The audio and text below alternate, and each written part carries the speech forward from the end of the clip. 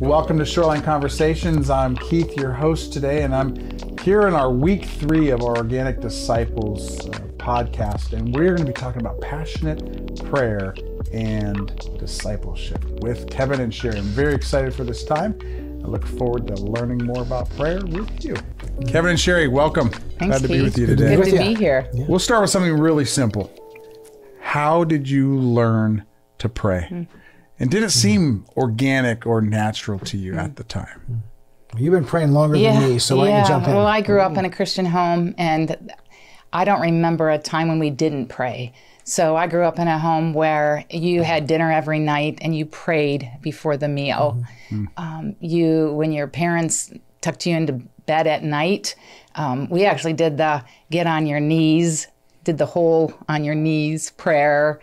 I didn't know anything different, and I actually loved it already as a child. It did give me a sense that I was connecting with God already as a child. And so for me, I learned as a very young person and have been praying ever since. So for decades now. That's neat. Yeah. How about you, Kevin? Well, for me, I didn't grow up learning to pray. And I'll often say I would only hear the name of Jesus when somebody was angry, and it wasn't a flattering use of his name. And so that wasn't a part of my life. But when I became a Christian, the people that I knew, these younger high school, college age people who were Christians, they talked about God like he was a friend. And just so you talk to a friend, you have a conversation with a friend. And so I started a very conversational prayer.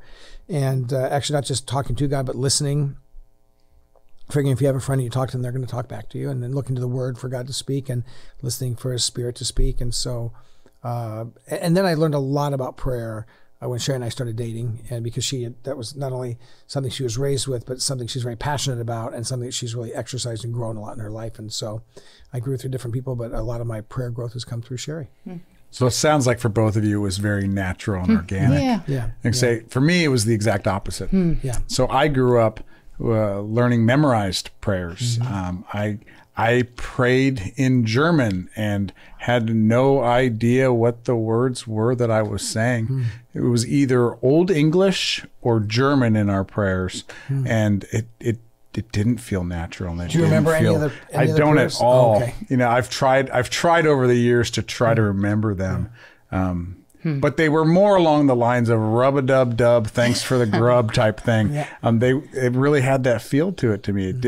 It wasn't natural. And so I'm excited to hear the progression of prayer in your lives.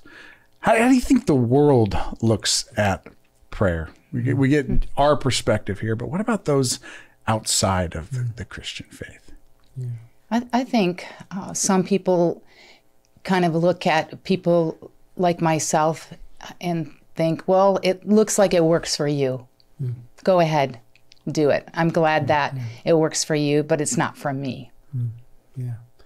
I think of, it's interesting, one of the things I do when I'm talking with people who I know well or have just met that aren't Christians, if they share a real joy in their life, or particularly if they share a real pain or burden, I'll often say, I don't know if you believe in the whole prayer thing, but I'd love to say a prayer for you if that'd be okay.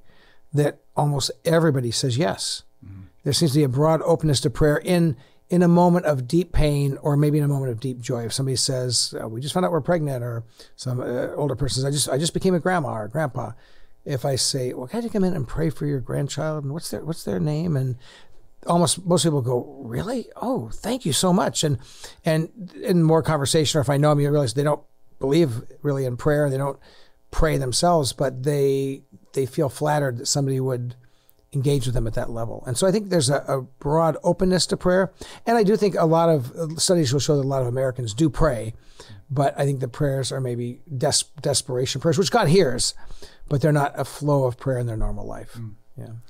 Well, we're going to continue to talk about this through the whole series. We're talking about the whole idea of discipleship is becoming more like Jesus. Yes. So can't hurt to say, what was the example of Jesus when it comes to prayer, authentic and powerful prayer? How do you see prayer in his life? I just see it through, if you read the Gospels, and you really start to track how often did Jesus pray to the Father, it's staggering.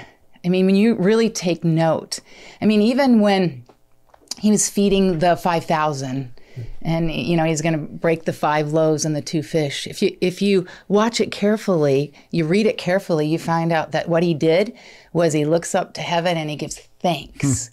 He thanked the Father for the food and for the miracle that was going to happen. I always think that's, you know, praying before you eat even, you know, I mean, giving thanks for the provision that was going to be given to those 5,000 people.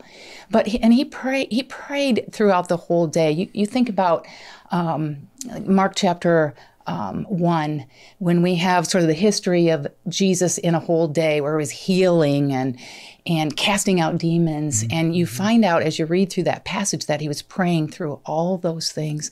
And then he ends up at the end of the night going to bed. He wakes up the next morning. And what is the first thing he does? He goes off to a solitary place and he prays. So it's just when you start studying it in the Gospels, you find out that he is praying all the time. Yeah. I think when I think about Jesus and prayer, one thought that comes to my mind is, if you want to see what's inside of a person, look at them in the most painful moments of life. Because when pain comes, we respond and stuff comes out of us. Pretty or ugly, but it comes out of us. And in Jesus, when Jesus hung on the cross, the most painful physical and spiritual moment that anyone's ever experienced in the history of the world, one of the things that came out of him was prayer. You know, Father, forgive them, they don't know what they're doing.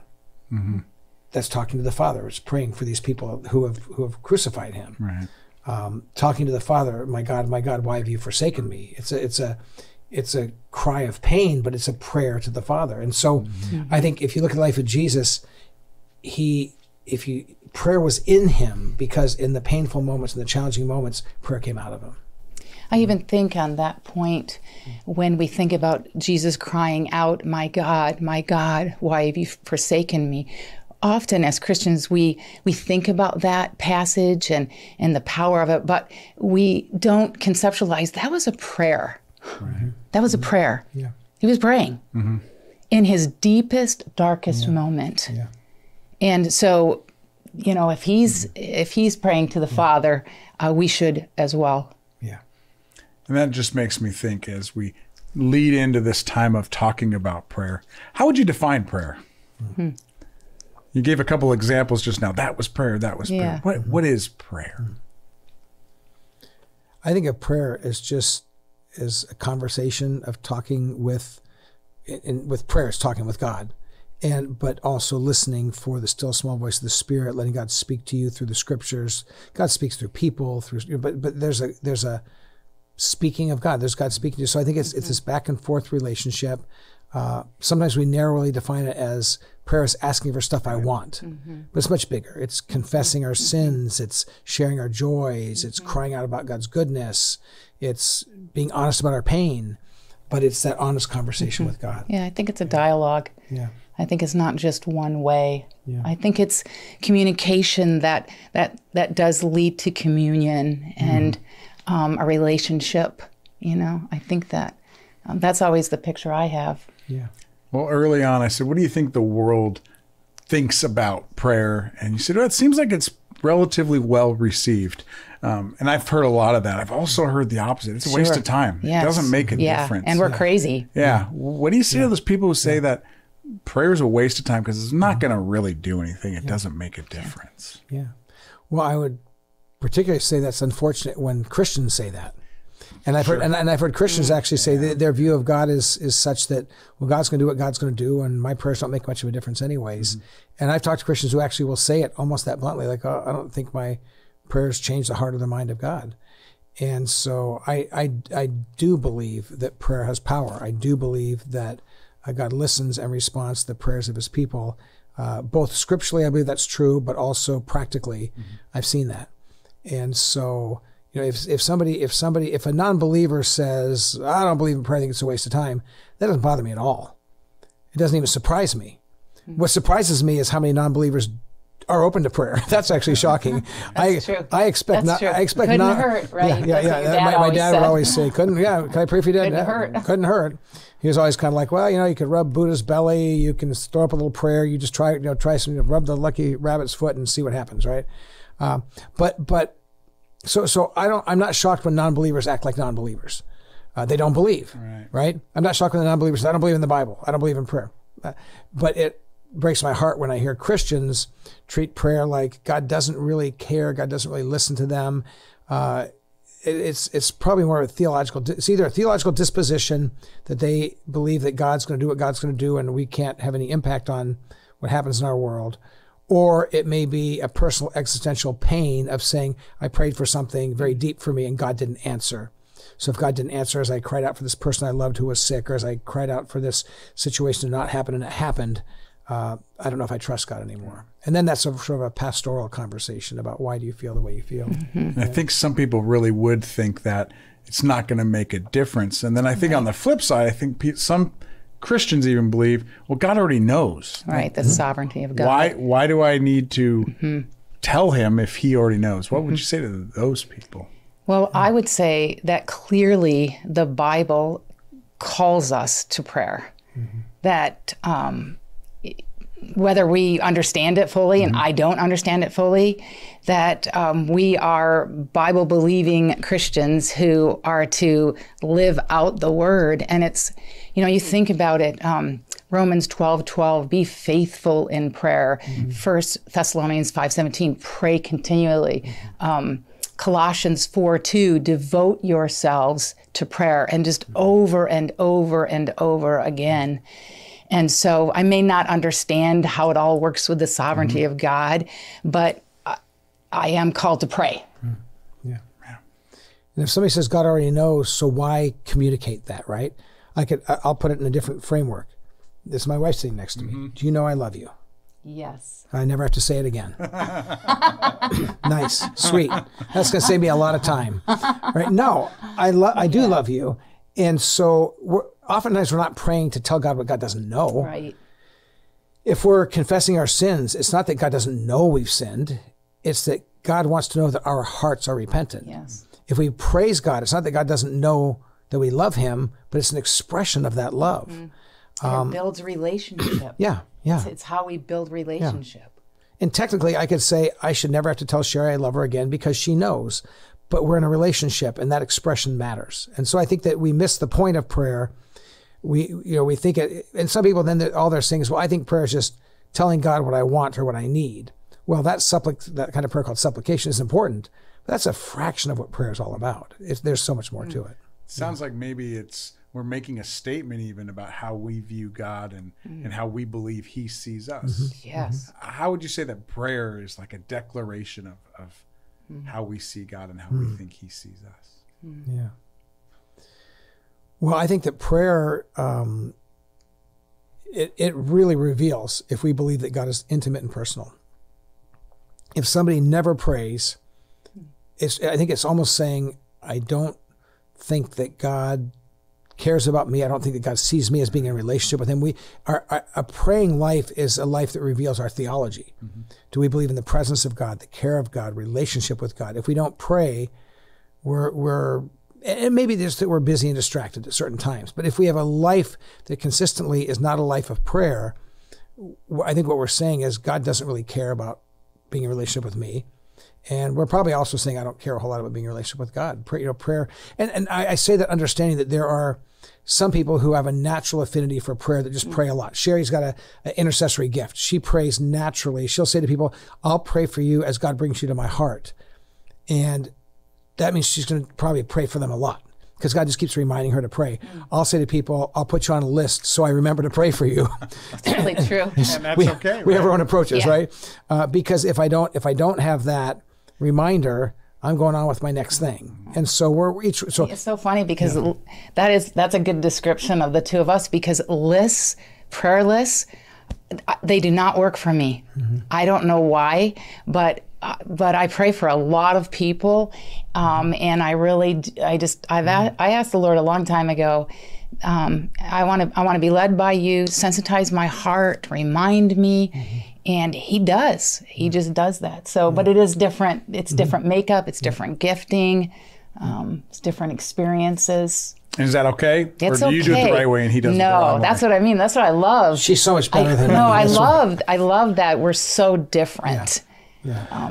Yeah. And there's times I sort of wish that I was more like Sherry in certain areas like that, but I also know that God wires us differently. My thing is, do I love God? Do I speak with him in prayer? Is that important to me that I can express it the way God's made me?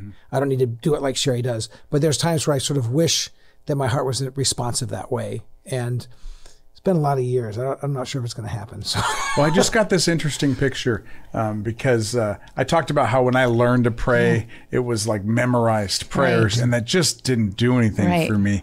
I actually do know people who recite memorized prayers or read a prayer out of a book, and it does connect them with God. Like for them, it does work. And I just had this picture of some people can write a letter, a love card, a happy birthday note, and others need to take what they can find from Hallmark, and exactly. that person can articulate it better than I can, but I can own those words as my own. So there's a lot of different ways we can pray, right? Well, and actually, I think the Lord has done that for us in the book of Psalms. Yeah. There's 150 prayers for us. Right. We don't have to write our own. For me, it's such a beautiful prayer book. Yeah. I've used it for lots of different experiences in my life. At my lowest, if I'm at my lowest moment and I can't come up with words because I'm that low, I go to the Psalms and I let the Psalms pray for me. That's neat. Yeah.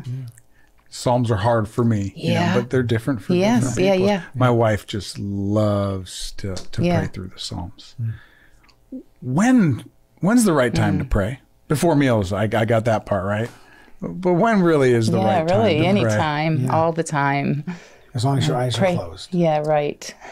So do your eyes have to be closed when you pray? No. Sherry wrote a book called Praying with Eyes Wide Open. Yeah. For people who don't know. but the beauty of that kind of prayer is you recognize that you can pray at any time, any place, anywhere, and with all kinds of different prayers.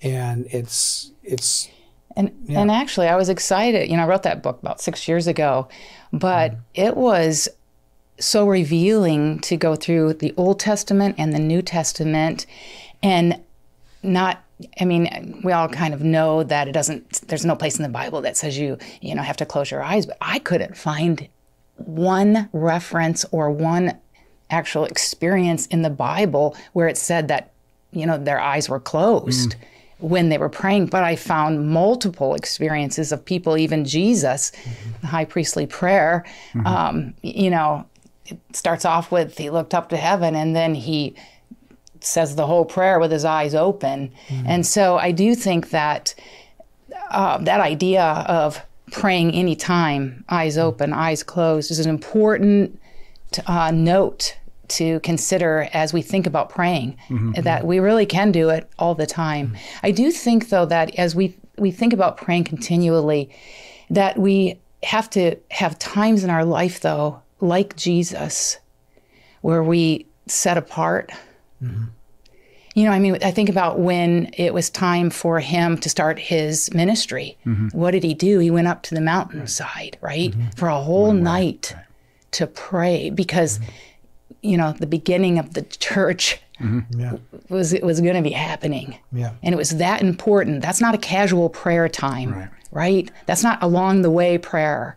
This is serious, and we've got to go. And so I think that even as we talk about praying anytime and all the time, that there should be times that we set apart. And I try to do that because I try to pray throughout my day, but I try to have time at least once a day where I kind of set apart from everything. I'm quiet, whether it's just listening or, really thinking through the people I should be praying for. But and so I think Jesus teaches us how to do that, have those times that we set apart to pray for those really big moments. Yeah, I just got this picture of my relationship with my wife. You talked earlier about your relationship, and if we have to communicate with one another. I have with my wife regularly throughout our day, lots of interactions. Yeah, texts right? and texts or quick little visits or getting dinner ready or those kinds of things. But if that was all of the communication that we ever have, we'd be missing out on it, right? Yeah. There has to be time set apart, free from the kids, and from the distractions of life, where we can just be together. Yeah. And I see that God wants that same thing with us. We're exactly dedicated to Him. Are there wrong ways to pray? Well, Jesus seemed to think so. He talked to the religious leaders, to the scribes and the Pharisees, and he said, you pray on the street corners with the express intention of impressing people. And Jesus basically says, and you do impress people, and there's your reward. But you're not talking to me. So I think the primary wrong thing about prayer, the wrong way to pray, is when we're praying for ourselves or for other people because we're not really talking to God. So it really isn't prayer, but it appears to be prayer. And I think that's the problem. And it's when the heart is wrong. I don't think if you're sincerely seeking to pray that you can do it wrong as you come before the Lord. Yeah. If your heart is sincere, I don't think you have to fear that you're going to do it wrong. Yeah. It's like a child coming and hugging and a parent. They're not going to do that wrong. They might catch them at a wrong time or squeeze them too tight or something. But it's not it's not wrong. The heart is right. That's what I think. Yeah. I get distracted sometimes in group prayer because I'm thinking through, I'm not supposed to be praying for everybody to hear. And it gets, it's hard. And I have to actually pray sometimes before my public prayer, telling God, my heart, search my heart and make sure I'm in the right place in this. And that I'm not saying this prayer for the benefit of the people around me. So that's kind of a weird quirk in me, but I think then I get my heart in the right place as I present my and then God honors that. Because He does. Can we lift up prayers that are too big or too bold? I don't think so, because it has to match God's power. His power is unlimited. Yeah. I think we can be out of line. But I don't. I think that the limit is God's power, and that's unlimited. Yeah, I was thinking we can lift up prayers that are too selfish, and we can say, well, God didn't answer this prayer, but it wasn't that God couldn't. I think it was that God said, no, that's not good for you. That's not. It's like a parent, There's things, Keith, that your kids have asked of you that you could afford to provide for them, but you said no. Why? Because you love them, right? Because you recognize that this would not be healthy or good for you. I think so. So God, it's not the limitation of prayer is not God's power.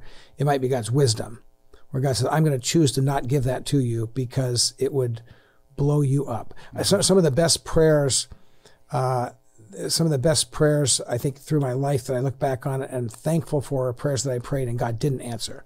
At the time, I wanted God to answer just like I wanted, and God said no. And I look back years later and I go, oh, Lord, thank you for that experience of crying out to you, asking you sincerely from my heart at the time, and you told me no. And at the time I was upset and bothered. I look back and go, oh, that would have been so bad for me. And I recognize God's goodness. And so I think God chooses not to answer prayers, but it's not a lack of power. When I think, I always have to be reminded, I think the Lord's Prayer really instructs us to make sure that my focus is on His kingdom. That's what we're taught to pray, for His kingdom to come. And that's when I like to start to think about big prayers. If it's within the kingdom, how big could the prayer be? Pretty much anything. That's what I think. So that excites me, and I try to think of it in that realm instead of maybe in a selfish realm. Sherry's read a lot more books on prayer than I have. She has lots of books on prayer, and there's one I've heard you quote before. It's like all that God has and all that God. All that God can do is like at the disposal of God. Do you remember who that? That's R.A. Torrey. R.A. Torrey. Yeah. And that all that God has and all that God is at the disposal of prayer. Yeah. Big. Yeah. And our prayers unleash things that wouldn't be unleashed otherwise. Not that God couldn't, but God chooses to respond to our prayers. Yeah. And that's a pretty powerful statement. Big. Our prayers make a difference. There's some people that don't believe that. And you can actually see it in how much they pray. You know, for me, I think there's some subtlety or nuance to the whole thing, because I know our prayers make a difference, but I think I can get caught up in the moment or in this thing, like, is God really going to do it right here? And I'm just not so sure. I'm going to sway him or change his mind, or I know nothing's too big, but it just seems like in certain situations, and maybe has something to do with how close I am feeling to God at that moment. And so it seems like everything is permissible and everything is acceptable, but I have a hard time at certain moments. Are there, though, any dangers you see or ruts maybe in prayer? Again, it sounds like we're saying, you know, anything goes in prayer, other than standing on a street corner and performing a prayer. Well, but do you think there's some dangers? Or I think even just my comment about the Lord's Prayer, when it becomes, you know, just recited. Like just repeating it over. That's dangerous. You know, because you're taking something that is supposed to kind of be a springboard and be guidelines for how to pray. And we've taken the power away from what God wanted to teach us through it. I think that's one danger. Reciting prayers. Yeah, and I think another real danger in prayer can be where we feel like, and I've seen this in some streams of Christianity, and I don't think the hearts are wrong, but I think the practice is dangerous. And that is that if I pray the right way with the right words, that God has to do what I say. And there, people come up with clever little terms to describe it, but it's you know, it's sort of like where if I, and especially it'll be around things like monetary wealth, physical healing. And I've had people say, well, no, if you pray the right way with the right amount of faith, you pray the right way, God has to answer your prayer. I'm really reluctant to believe that God has to do anything. And they'll say, well, it has to do with his character, and he's promised he would. But I don't think the Bible promises that every time we pray the right way, we'll always get what we want financially, or we'll always be healed. And so I've had that debate with people who I love, who I respect, and they love Jesus, but we have to just agree to disagree on that thing. But I think there's a danger to saying, in a sense, I almost shake my fist and I say, God, this is what you must do, or I pray with this authority and I'm going to declare it. I think there's a humility in prayer. Yes, a boldness in the power of God, but a humility that I don't always know it's right. So I am very cautious to not shake my fist at God and tell him what he must do and be upset that he didn't do it the way I said. But to say, God, you are wise, you are God. I would long to see this happen. I would long to have this provision for me or someone else. I would long to see this healing happen. I believe in the name of Jesus it can happen. I pray in the power of Jesus, asking for that healing or asking for that provision. But I will humbly, God, accept whatever it is you choose to give. And I think that that's a better posture. So you mentioned, Sherry, the Lord's Prayer, and as that's an example of how we are to pray. Can you spend a few moments just talking through the different parts of what that is? Because what I'm seeing maybe is that one of the dangers is having just kind of like one level. I'm just asking and asking and asking for God to give me what I want. When the example, right, is a little bit different. Our Father who art in heaven. You know, first off, our Father. That we are in community. We're going to be talking about consistent community in a few coming, weeks. With the sermon series. But just right away that we're not alone, and our prayers shouldn't just be for us singly, but our Father, who art in heaven, and just that hallowed be thy name. Like he's holy, and the first place that we start is his holiness, and how he is to be worshipped. He is above all things. He's worthy of the one that we pray to. He's worthy of our prayers. And then thy kingdom come and thy will be done. And for me, that really frames a lot of how I seek to pray. I've become a lot bolder. I pray a lot more. I think about James 4:2. It says, "You do not have because you have not asked." Right. So I have a real simple prayer sometimes. My brother died of cancer and had a pretty brutal battle. And I was real close with him at the end, and actually in intensive care with him for 5 straight days with his wife and his 2 daughters. And there's a lot of crying out to God during those moments, right? But I have found that even in those moments, I say, God, please, heal my brother or help my brother. But God, just know my heart. I'm a child that is coming, not demanding. Because you're a good father and you have all things, and I will trust you. But Lord, know that this child is coming and just saying, Lord, please, would you heal my brother? Would you give him relief?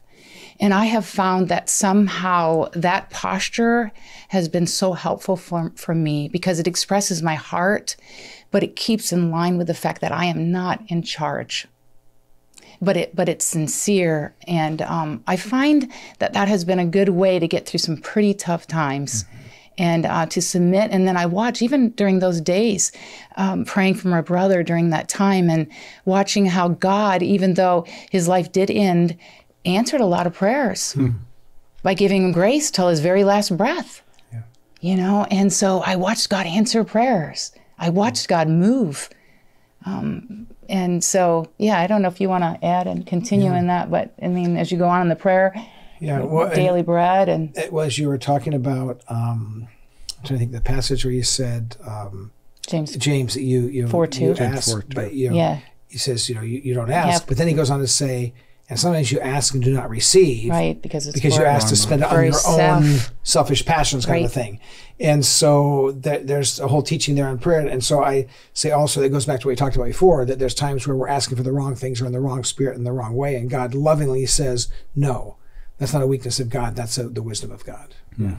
But I guess what I was pointing out too is just that when I have found in my own life, and I've had lots of years of walking with him through hard times, is that when he says no to the one thing, he meets me in another way.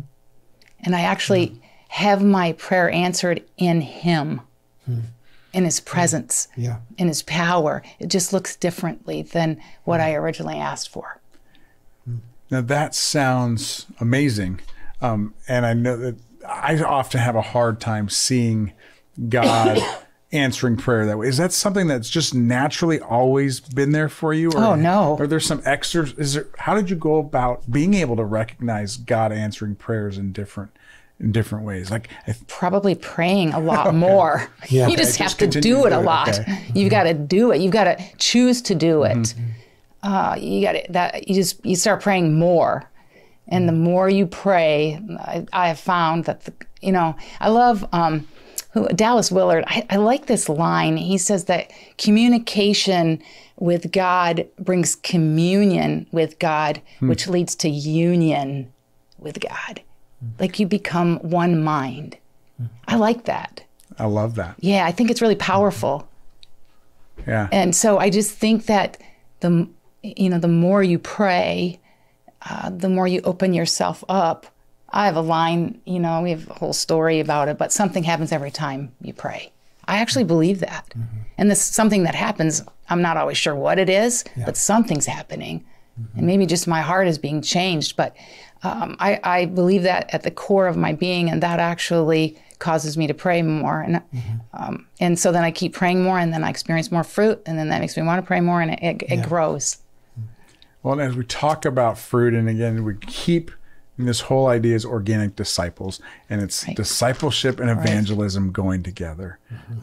One of I think the greatest things that we can pray for is for those who are far from Jesus. Absolutely. For some of us, it's a hard thing to do. How can we pray more passionately and faithfully, other than just do it? Or maybe that's your answer, just do it. How can that probably would be my answer. Just do it. Just do it. I mean, I actually, I was really challenged by Lee Strobel years ago when he came and he gave us the 1-1-1, where at what is it, 1 o'clock, 1 minute, one person. And I actually changed it because I did it at 9 o'clock, so I call it my 911. But I have to tell you, and that person for me was Kevin's dad. But honestly, if I didn't have that kind of little tool, I wouldn't have prayed every day. I just wouldn't have. That's a great tool, though. It is. So there are tools. Yes, and so like I had an alarm on my smartphone at 9 o'clock, and it did every night For years. Yeah, and so I just pray. But if I wasn't doing that, I would not have prayed as much. But I found out that even those tools actually remind me and get my heart back. Right? I'm sinful by nature. My nature goes away from God. I need help to make sure that it stays with God and his purposes, right? You talk about praying for lost people. That's a good prayer. Yeah. I think we can also pray for people far from Jesus. There's some just little practical ways to pray. We can pray God soften their heart. We can pray God open doors for spiritual conversations. We can pray, as we pray for them, we pray for ourselves. Lord, give me boldness to notice those opportunities to tell my story or to tell your story or to serve them in the name of Jesus. It's not just the prayer, Lord, may they know you, but Lord, may we be on a journey with them as they're walking toward you, and it's making ourselves available. I've often prayed for people who I just have been reaching out to and can't seem to connect with. Lord, bring someone along in their life who they love and respect, who really loves you. So there's lots of the simple prayers to pray that are asking God to move in their life. And at the end of the day, it's God in your grace, by your Spirit, draw them to yourself. Yeah. I love, there's a verse in 1 Peter 4:7, and it actually says that the end of all things is near. Be alert and of sober mind so you can pray. It's talking about, the end of time and how this is serious. We're talking about people's eternal destiny, whether they're going to be with God forever or not, but that we're actually supposed to be alert and sober of mind. Why? So we can pray. That's so powerful to me. That's Absolutely. it. So you can pray. Why? Because it's going to make a difference. That's scripture. 1 Peter 4:7. Yeah. That's great. So as we grow in praying more passionately for those who are far from Jesus, do you think that we can send a message of some sort to them if they know that we're consistently and faithfully and passionately praying for them? Yeah. Well, I think our prayers, number one, we've already talked about, have effect and impact that they might not recognize. Right. But if they know we're praying for them, I think it shows, if they know what we believe and are praying for them, it says to them, I love you. If nothing else, they say, well, they love me. That's their thing, but they love me. They care about me. But it also says we believe in the power of prayer. I remember a couple who owned a little Chinese restaurant near our home in Michigan for years. And I'd go over every year before Christmas, and I'd bring them an invitation to church service. And they were friends. We did things together, but we went and saw the Passion of the Christ together. It was one of the first times they kind of experienced the story of Jesus in a pretty significant, severe way. Yeah. But they, every Christmas I would bring an invitation to come to Christmas services. And then one day, our worship leader from our church had gone over to their place to their restaurant for lunch, came back, and she said, oh, they feel really, really bad. And I said, why? They said, you haven't invited them to Christmas services. Now, they had never come. All right. But they felt really bad. And I was like, oh my gosh, their invitation's in my car. So I zipped over there and I brought it to them, and I could tell they thought I didn't love them anymore. Oh. Now, they weren't, I actually said, so do you think you'll come this year? They said, oh, no. And they're like, we're not going to come, but we want to know you love us, right? If you said to the person you care about, yeah, I'm not going to pray for you anymore, that would be deeply hurt. If you pray because you love, you pray because you believe. But I think in that living it out and showing our love through that and showing our care, we're also showing them that we actually do believe in the power of prayer, which means that we believe in God. And we're not just doing religion. And they need to know that this is real to us. There's a witness in that. I actually have an experience with a neighbor it was one of my neighbors that I was really praying for to be able to, at some point, share the story of Jesus with, and sort of, just living life with them and building a relationship. Well, something happened, and I ended up, their son went through a hard time, and so I just committed to pray for him every day for a month. And I didn't plan on telling her, but there was a situation that came up where I just kind of casually said, yeah, well, I've actually been praying for him every day this past month. And it shocked her. She said, you have? And I said, yeah. And she said, well, really? I said, yeah, I care about him. I really care and love him. And it was actually that conversation that opened the door for me to share the gospel with her. It was unbelievable to me because I'd been praying and praying, but that was the key that unlocked the opportunity to actually share the story of Jesus with her. Mm-hmm. That's really neat. Yeah. And I think for a lot of us, it's hard to pray for people. It's hard for us to tell them we're praying for them. And then I think we can take this big leap to actually going to pray with them. And I know for a lot of Christians, that's a hard one to do. Yeah. But you believe that that's really a good thing to do. Yeah. Talk about that just a little bit. Why is it such a good thing to pray with non-Christians? Well, some Christians have a hard time even praying with Christians. Absolutely. Out loud. So that. And I used to. Yeah. Right. I told you that was one of me. Yeah, no, I mean, I was terrified to pray out loud. Yeah. Just hearing my voice. I became an RA my sophomore year at a Christian college, and then found out that I was going to have to pray in front of, I was terrified. I kid you not. My roommate, she was really sweet, and I shared with her, I think I can do this. And she said, we'll just pray every morning. I'm going to teach you how to pray out loud. So she did. You talk about taking my hand. Yeah. And so every morning, and I did it with great trepidation. I mean, just to hear I don't know why, I prayed, but not in front of groups of people. Yeah. And, but she journeyed along with me, gave me the experience of praying with other people. Yeah. Yeah. But even I had a hard time doing that. Yeah. I don't anymore, but. Yeah. But if you're at a point, where you can pray with other believers, that's the whole next step. So, well, why would I pray with a non-believer? They wouldn't even want to pray. Right. But there's something. The beautiful thing about it, and both Sherry and I have done this lots and lots of times through the years, is when you pray, in a sense, God shows up, and people will feel something, experience something. I've had many, many people through the years, as I prayed for them, just tears begin to flow, and they'll say, I don't know why I'm crying. And I do know why, because the Spirit of God has come near and is touching them at that moment. And they can't put words to it, but I know what's going on. And so I think there's something very beautiful and powerful about not just saying to somebody, oh, I'll pray for you about that, but saying, would it be okay if I just took a moment right now and said a prayer for you? And the thing is, if you do that, don't turn it into a sermon, don't turn it into a gospel presentation. Just pray for what the need is, pray for what the joy is, pray for what the sorrow is, and see what God does with that. But I think it's very powerful. I often, during those times, let people know too, we don't have to shut our eyes. God will hear us. And sometimes that makes people feel more comfortable. Yeah. So now that I probably should have asked this earlier, even when I mentioned that I've had a hard time praying out loud with people.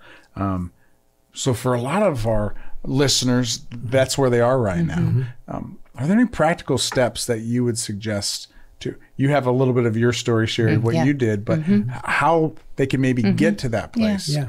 You know, if we're saying go pray with non-Christians and they're saying, I can't even pray with my wife or my husband or my best friend. Yeah. Good. How do you get there? I think there's just like some little practical things. So one would be get used to hearing, Sherry said, it seems weird hearing my voice. Get used to hearing your voice praying. So if you're in the car driving by yourself, turn off the TV. I mean, turn off the TV. Definitely turn off the TV. Whatever you're watching while you're driving, turn off your phone or put it on mute and just pray out loud. Get used to praying out loud and hearing yourself pray. Because we've done some marriage retreats and different things, and we'll actually teach couples how to pray as a couple. So we know a lot of you couples have never prayed together. So we're going to have you turn your chairs facing each other, and you're going to go toes to toes, knees to knees, hands to hands, heart to heart, and lock hands. And we said, husbands, you're going to go first.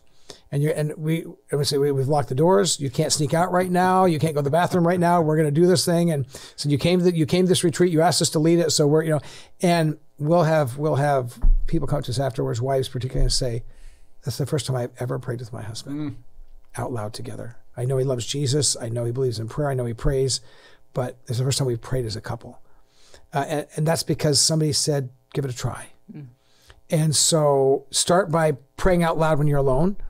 Then find a very trusted Christian and say, hey, can we pray together? Sometimes I'm trying to learn to go deeper. I'm growing in passionate prayer. I'm trying, will you take my hand and help me grow? Can we pray together like your friend did? Was it Maria, right? No, Connie. Like Connie did for you. And then when that becomes comfortable, and it does with time, It's like anything in life. The first time you do something, it seems weird and awkward, and it becomes more natural. And then say, God, maybe take me to that next step where I'm out for a meal and we're, you know, and I say to the server, hey, you know, I'll often, not all the time, but sometimes I'll say, hey, when our food comes, we're going to say a prayer. Do you have anything we could pray for you for? And they'll share a prayer. And then you're kind of praying for them. But then oftentimes, sometimes people will stay there and linger with you, or with a person who shares a deep, deep pain and struggle, to say, you know, hey, I don't know, you know, if you do the whole prayer thing, but I really believe in prayer. Would it be okay if I just said just a short prayer asking God to help you through that? And the worst someone's going to probably say is, oh, no, that's not my thing. I'm not into that religion thing. But that's very, very rare. Most people are going to say, really? Thank you. And then just lift up a simple, no these and thous, no German, no, you know, Unless you're German. unless you're, sind Sie Deutsch? Unless you're German, and if you are, then that's absolutely fine, no English. But just pray in your own language, in your own way, and pray in Jesus' name, and see what God does with it. And I also think to speak some truth to yourself, to remind yourself that this is not a show. Mm-hmm. Mm-hmm. You're just talking to God. You don't have to do it perfect. Yeah, you don't have to do it perfectly. Give yourself a little bit of truth. Yeah. That this is prayer. This is not a presentation or speech. Right. Remember who you're talking to and with, and that is what's important. It's who you're talking to, not what you say, and you say it just right.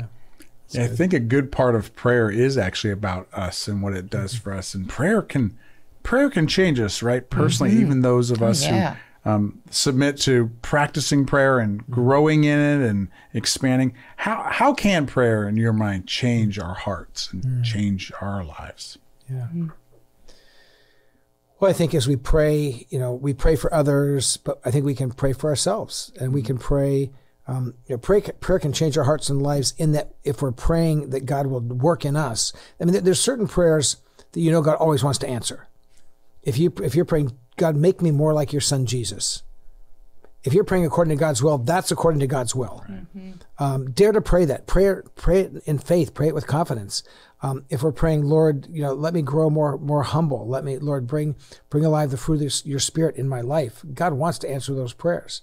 And praying in Jesus' name is not just putting Jesus' name at the end of your prayer. It's actually praying consistently with the character and the desire of Jesus. Mm-hmm. So if you're praying, make me more like Jesus. If you're praying, if you're a husband, you're saying, God, I pray you'll help me love my wife and humbly serve her like Jesus served the church. You're praying scripture at that point. God wants to answer. So praying for yourself will change you because God's going to unleash power in your own life. But I think prayer also changes us because it deepens our faith. The more we pray, the more we see answered prayer, the more we are going to want to pray and believe in faith we're going to see answered prayer. And it builds on itself. You build a legacy, a history, almost a spiritual muscle memory of praying and seeing God respond, growing your faith, and you pray more, and it becomes this heart-transforming experience. And sometimes I think that we experience more of God's power in our own lives for change as we ask for it, because then He gains the glory. Because if we're seeking to live our lives in our own strength, then we're not praying for it, and change happens, then we get the glory. And our lives are supposed to be to glorify God. So I actually think that sometimes we're withheld sometimes movement and change in our life because we're not going to Him and asking for His help. So when we ask for His help, He gives it, because then the glory goes to Him. For some, I think they've maybe tried prayer and said, you know what, didn't work. Yeah. And the didn't work can mean lots of different things. The prayer wasn't answered. I didn't feel like I connected with God. Yeah. What'd you say to that person who's saying, I've tried. It's just, it's not, not for me, or it didn't work. Yeah. I've had people say things like, I'm praying and I feel like my prayers are like bouncing off the ceiling and coming. There's not going anywhere. And so so there'd be lots of responses to that depending on what the person's experiencing. Right. For sure. If someone's praying and not feeling like anything's happening because they're living in ongoing, consistent rebellion and sin, then my response is, you know, it might be aligning your life more with God's will is the response, because God's probably not going to be answering prayers when you're running away from him and rebelling against him in every possible chance you get. That's, if somebody comes and says, I've been asking God for certain things and he's just not answering, I might say, well, what are the kind of things you're asking for? Well, I want a new this, a new that, a new other thing, and 3 more of those. And you say, well, okay, now you're looking at God as kind of the heavenly slot machine that always is supposed to pay off when you pull the handle. It's like, no, that's not how God works either. So part of it's going to be, but if somebody says, I love Jesus, I'm praying, I don't feel like he's hearing me, I'm not seeing response to the prayer, and they're healthy prayers, then it may just be a matter of saying, continue to pray, continue to seek his face, continue to build that relationship. It's like the idea of eating healthy food over time. It's like exercising. Oh, I worked out and nothing happened. Right. Well, how long have you been working out? I've done it 3 times. It's like, now you need 30. You need 300. You're a runner. It's like, well, you're out of shape and you go out and do a run and you go, this did not work for me. You go, well, yeah, because it's. How long is it going to take somebody out of shape? How many runs? How many times out before they go, it's working for me? Well, and here's an interesting piece on that. It's actually a combination, right? It's not, you can't say 50 runs. Yeah. If you ran once a week for the whole year, it wouldn't do you any good, right? It's consistency. It's a few times a week in increasing measure. Consistently over months, and so that same 50 could be a good number, but it's how it's done, 2 right? months to get to Correct, 50, yeah. Well, and we live in a culture right now where people want instant results. We train people in evangelism all over the world, and we'll tell them, you've got to consistently lead this into your church for 6, 8, 9 months before you see almost anything happen. So, we want to buy a box of curriculum and open it up, have a meeting, and 2 weeks later, we want to see our church change. It's like, guess what? It doesn't work that way. And so even with prayer, I think it's living it, seeking the Lord, praying, being faithful in that over time, and that we want the fruit, maybe not today, but maybe yesterday, now, And God says, listen, you're in it for the long game here. Let's just live your life out of faith. And that kind of immediate need is it's problematic. We were on a road trip. We drove down to Southern California a couple of weeks ago, and we went to go get lunch, and we stopped at one restaurant, and we're like, oh, that line is way too long. And so then we went to another one, and the line looked a lot better. We ended up waiting for our burgers and fries for 45 minutes. And so anyway, I asked the students on Sunday, what would you think of waiting for 45 minutes for your burgers and fries? And they're like, oh, I wouldn't. That's just way too long, 45 minutes. I'm like, well, like in Jesus' time, they had to get in a boat and go out into the sea, and they had to throw their nets in there and catch the fish, and it took a whole lot longer. Yeah. So half the day for a lunch. We've gotten to this place though where we need it now, and if there's not a microwave, if we had to even just use a regular oven, that's way too long. We want results now. You were gonna. Well, I was just thinking. I think there's been times. There's been a few seasons in my life where maybe what was going on in my life was so difficult that it was even. Sometimes at your deepest moments, it's hard to pray, and the Bible speaks to that. That you can be quiet, just let the Holy Spirit, the groans, maybe just sitting there, not trying to say any words. And sometimes it's the silence. Sometimes it's the Bible also gives you permission to lament your heartache. There's Psalms of lament where you're saying, Lord, you feel so far from me. I cry out to you. Where are you? There's Psalms that are that kind of prayer. Why would God put that in the Bible? To show us that it's okay to come to God and say, God, I'm crying to you. I'm crying to you. I'm calling out to you. And you seem far away. I feel like my prayers are bouncing off the ceiling. But instead of complaining you're to other people, you're coming to God saying, God, I'm crying out. Where are you? And that's a kind of prayer. Yeah. Painfully honest prayers. Yeah. I think a portion of our audience actually does well with prayer. Yeah. That they do pray. They love to pray. But as with every spiritual marker that we talk about, they want to grow more and grow deeper. What would you say to that listener? I would give a simple encouragement to start with the prayers of the Bible. Go to John 17, the prayer of Jesus. Yes. Go to Matthew and the Sermon on the Mount, where the Lord's Prayer. Go to the book of Psalms. and don't necessarily read those prayers as your prayer, but let those prayers teach you to pray, and go deeper in prayer as you learn from Holy Spirit inspired prayers that have been prayed by God's people for thousands of years. Mm-hmm. Oftentimes we're like, well, I'm trying to grow in prayer. I'm trying to come up with some new, fresh thing to pray. Well, maybe what's best is not a new, fresh thing. Maybe it's an old Spirit inspired thing, and that you begin to pray out of this psalm. You begin to pray like this person prayed in a time of desperation in the Bible. So, and again, you can go online, you can go great prayers from the Bible, type that in, and you're going to get a list of prayers, and you start looking, I never thought about this as a prayer, and what does that teach me about how I can pray? So I'd say become a student of prayer from the Bible. Yeah, and actually kind of to tag onto that, to actually go through the Gospels, mm-hmm. and, just kind of note every time Jesus prayed. And kind of grow your understanding of how Jesus prayed, mm-hmm. As you think about how it can build into how you can pray. Yeah. Well, as we just spent this time talking about prayer and the role it can have, I just find it appropriate for us to end this podcast with prayer. Mm-hmm. Wouldn't of you like to close as a prayer? Maybe both of you. Yeah. Yeah. How about if I tee it off and you put it in? That'll be great. A little golf metaphor for you there as we're closing.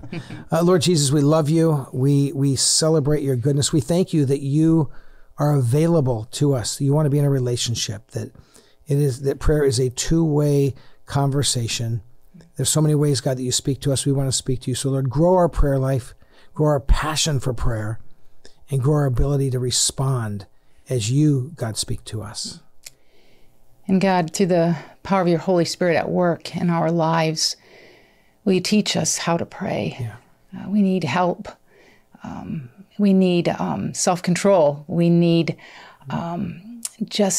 your help, even as so many of us believe in prayer and we want to pray, but we're not doing it.